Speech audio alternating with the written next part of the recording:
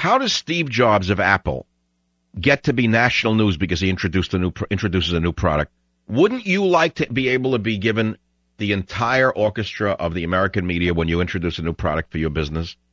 How could this guy get the whole media to get excited about nothing? A new gadget from Apple. What do you need a monster thing like that in your hand for? Well, iPad? It has, references to bodily fluids that I don't even want to go into. Well, who came up with that idea? To call a product the iPad when it has references to bodily fluids in it?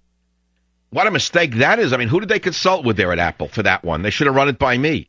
I know about what words and what they mean. iPad.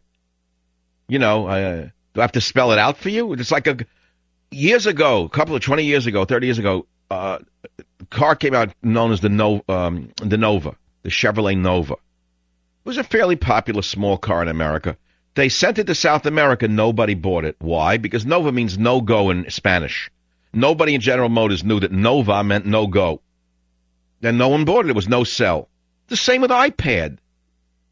What guy is going to buy an iPad? Would you buy an iPad? I would be ashamed to own it. I'll let it go. I don't want to get into this. I don't want to get into it. We're all waiting. Hillary decides not to be there. Toyota recall, blah, blah, blah. I noticed that the hemorrhoid beat the wall banger in the rating system. That's going to kill the wall banger.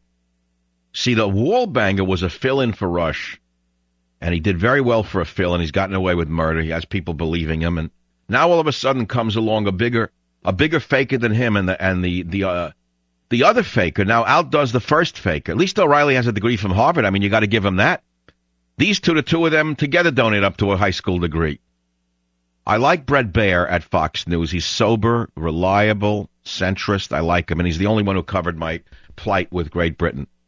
Greta Van Susteren, I never cared for. She was always, to me, Scarface. I can't forgive her the three things. Number one, she's a liberal from CNN. B, she's with Scientology. Schlepp Smith, I never liked. I don't go for the pretty boy look. And he's a lib. The other one at CNN, Nancy Grace, how she stays alive, I don't know. How the woman doesn't collapse from her own disgust, of self-disgust, I'll never understand. Larry King, all right, he was around when Moses was walking the earth. You got to give him credit for still, getting up there and punching. The others don't exist. The half creature there on the bottom of the list, the half thing, that I believe her mother appeared in the movie as Pat, the creature from the Black Lagoon. And then the guy with the cow degree, no one listens to them anymore. Unbelievable. Then you got the fishmonger there, too, moving ahead of them.